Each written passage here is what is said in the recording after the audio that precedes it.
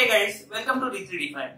My name is Saurav. In this video, we are going to discuss in details the different types of FDM printers. I hope you guys have watched a previous video on the basics of 3D printing and overview of FDM printer.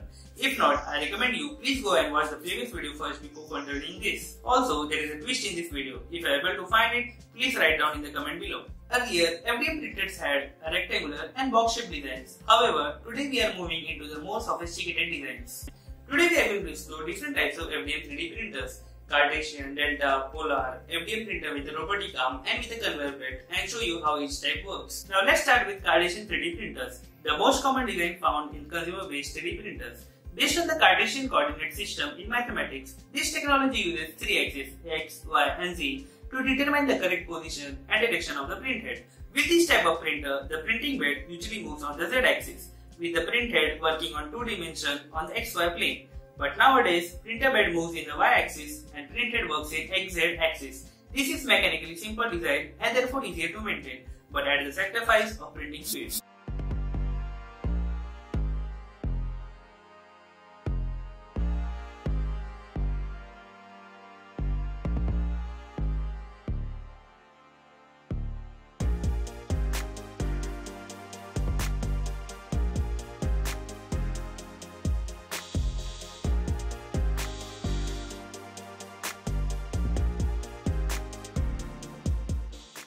Another style that's growing in popularity is the Delta 3D printer. Two students from the University of Zurich have created this 6-axis 3D printer. Delta 3D printers also work within the Cartesian plane. The extruder is suspended above the print bed by three arms in a triangular configuration, thus the name Delta. Each of the 3 points then move up and down, thereby determining the position and direction of the printhead. Delta printers were designed to speed up the printing process. However, many believe that this type of printer is not as accurate as a conventional Cartesian printer.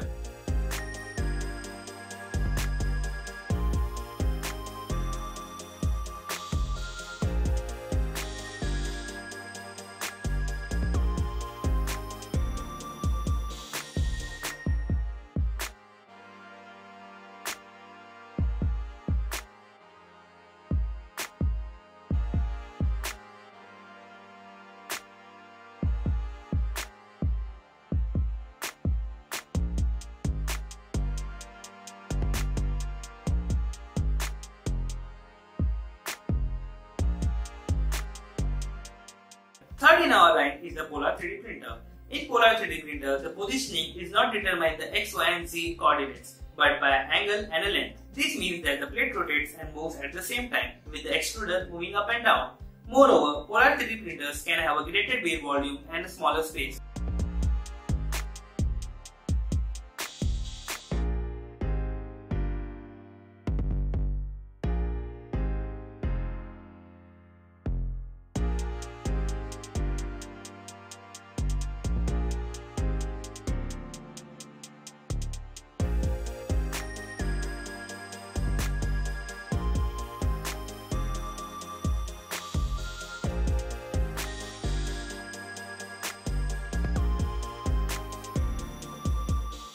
Our next type is FDM with a robotic arm, but it is also called Selective Complex Assembly Robotic Arm, in short SCARA.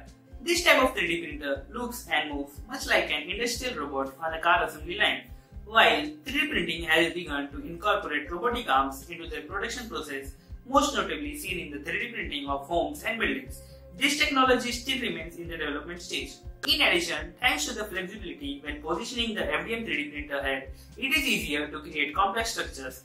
Final print quality is not as good as a conventional Cartesian printer.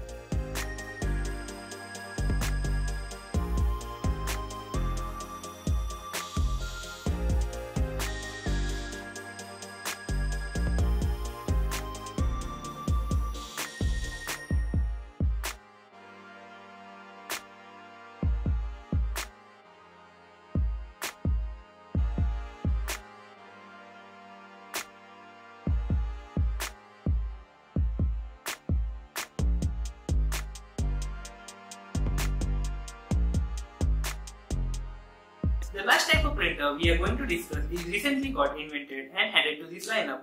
This is conveyor belt 3D printer, also called infinite 3D printer. However, the capabilities of 3D printer are limited by the requirement of human operation. The need for manual part removal prevents 3D printer from being used for mass production purposes. A 3D printer that can print a continuous stream of parts without using traction. This machine is capable of independently ejecting and starting print jobs. Additional to this, the 3D printer's conveyor belt mechanism allows it to make infinitely long prints.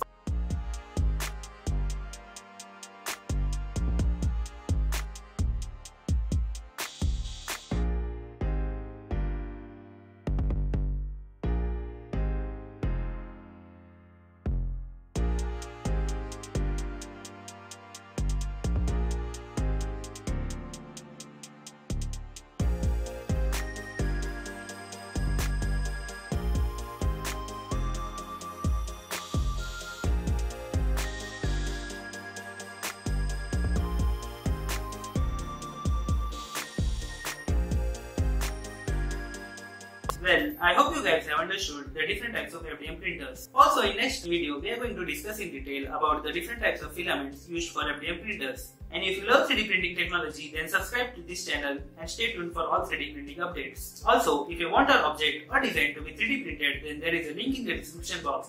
Please go and check it out.